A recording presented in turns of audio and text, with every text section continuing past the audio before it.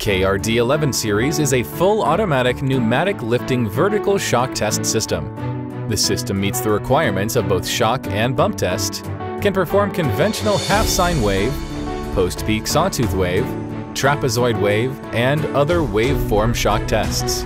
Windows-based control system can accurately complete shock test. Full pneumatic driving, clean and environmentally friendly. Maximum shock rate up to 120 times per minute.